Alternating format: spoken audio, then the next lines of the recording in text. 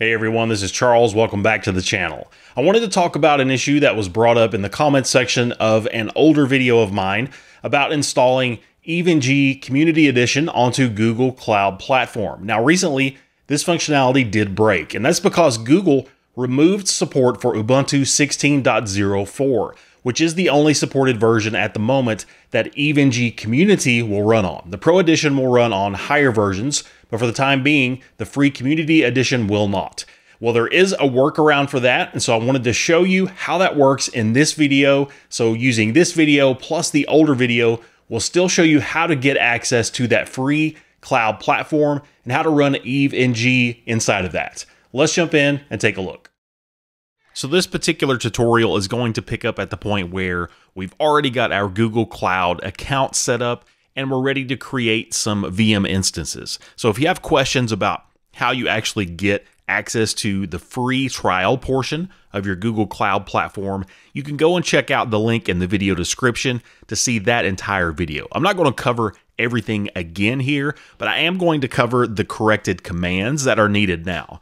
So essentially what's happened is Ubuntu has dropped support for version 16.04, and that's why that was removed from Google Cloud Platform. That was the image inside of Google Cloud that supported nested virtualization, and nested virtualization is necessary if we want to run EVE-NG on this platform. There is a workaround, however, for this problem. So let's first open up our Cloud Shell. You can see the logo here at the top. If we click Activate Cloud Shell, it's going to open up our shell console.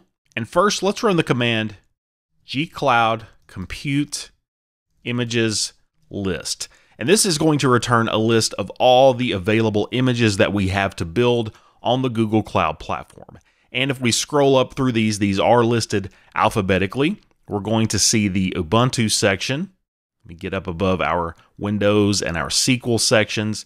And you'll see some of these Ubuntu builds that we have here. Now, you'll notice that missing is our original Ubuntu 16.04.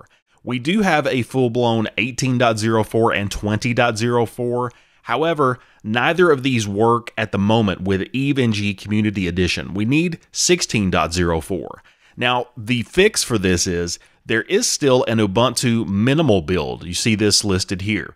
Ubuntu Minimal is a smaller, more lightweight version of Ubuntu that's meant for mass deployment.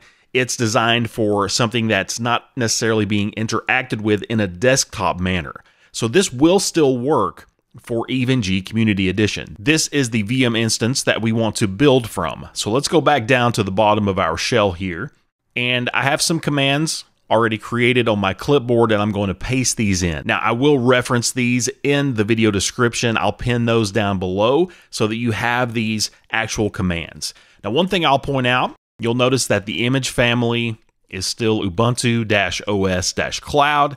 This time, though, instead of the command that we see in the EVE-NG cookbook, which is Ubuntu-1604-LTS, this one is Ubuntu-Minimal 1604-LTS. That's the image that we have available inside of Google Cloud. So we do want to use that. You'll also see that I already have my zone listed in here, US-East1-B. So you do want to go ahead and figure out which Google Cloud zone is closest to you. I'll also put a link to this documentation in the video description where you can find that. And in fact, if I pull up the Google Cloud documentation here, you'll see they have available regions and zones. You can scroll through these. You can select a particular location. For me, I've selected North America, and then I can go down and see all of the zones and find what might be closest to me. In my case, I'm using US-East1-B for my zone. In your case, you're going to want to go through here and choose a zone that's closest to you, whether that's North America, whether that's maybe Europe, and then you can find a location that's closest to you that's going to give you the best performance. And whatever the zone is that you choose, the zone that's listed here under the zones column, that's what you actually want to put into your command line after zone equals. Again, in my case, that is US-East1-B. I'm going to hit enter, and this is going to begin creating my compute instance. This will take a little bit of time, so we'll let that work, and then we'll jump back in when it's finished.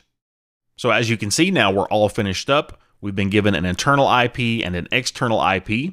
I'm going to paste the next command in there, and this command is simply going to stop the image that's currently running so that we can actually tell Google Cloud we want this to be a nested VM. So again, this will take a little bit of time. We'll let that work. Now our disk image is stopped, so let's paste in the next command. And this is the command that's actually going to enable nested virtualization. You'll see that this points to our temp image base. We see my source disk zone listed here. Again, you want to make sure that is the same as you used previously when you created this. Everything else should be the same, but you do want to change the zone to match your particular command. Let's hit enter and let this work. Now with that complete, we have a new disk image created with nested virtualization enabled. Now we want to create a new instance with the image that we just created, with the new nested VM image that we just made. I'll paste in the next command. Again, make sure that your zone here matches your particular zone that you happen to have created this in originally. This is a nested VM. You'll see that the machine type is N1 and it has 4 cores. And the boot disk size is 100 gig. Now, when I hit enter, I will get a warning letting me know that the size is under 200 gig. We might have poor performance. In our case, that's totally okay. We'll let this run as well. And that completes fairly quickly, and we're all done. If we go into our top search bar and we look for our VM instances, we can go ahead and close this Cloud Shell out just to make a little more room here. And you'll see that now we have a nested VM listed here. It is up and running. So we can click the SSH button and that will open a new browser window that will SSH into this nested virtual machine. So let's let this connect. And once that connects, you'll see that we are in Ubuntu 16.04. Again, you'll notice that this is the minimal package. We have a message letting us know to restore this content, you can run the unminimize command. Now, I will say that if you do that, I have tested this, it will break this and it will not work while installing EVE-NG. So let's get root access by saying sudo-i, and then we're going to paste in the same command that we used previously. This references an EVE-NG install script that's on the EVE-NG repository. We'll hit enter, and this again will take quite a bit of time to run. So I'm going to let this work. And once it's all finished up, we'll jump back in. There shouldn't be any options that pop up that we need to confirm or to interact with. So we'll let this finish up and then we'll come back. Okay, as you can see, we are now at the end of our EVE-NG installation. We have the exit message. So let's say apt update. It's going to pull down some updates for us. And apt upgrade to get those installed. We'll say Y for yes, we do want to continue. Again, this will take a little bit of time, so we'll let this finish up. And after some time, now we are all completed. Installation finished, no errors reported. So let's say shut down. We will say -R to do a restart, and we will say now. It's going to disconnect our SSH session. Totally expected for that to happen. So we can go ahead and close this out. And we'll give this maybe 20 or 30 seconds, and then we can reconnect via SSH.